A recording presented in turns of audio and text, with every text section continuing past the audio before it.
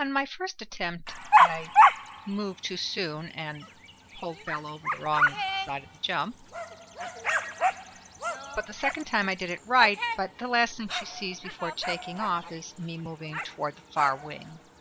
This is a much better approach, and I'm able to get Belle to go in the direction I want to go. Now for the weave entry.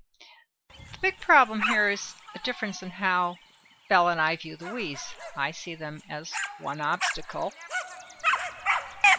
and Belle sees them as a series of openings which she can come through.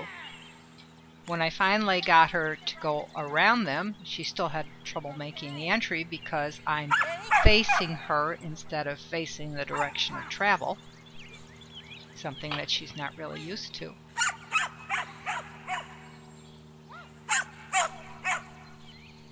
But we worked on it. That time she got in. It wasn't pretty, but I rewarded that effort. And that time she overhit and entered wrong. But she's still coming around the first weave pull, which is a definite improvement.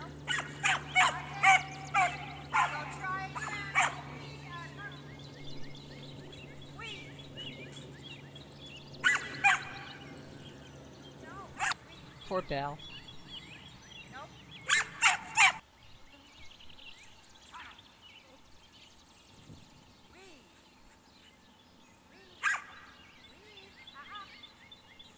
She's just trying so hard to figure out what Mom wants her to do.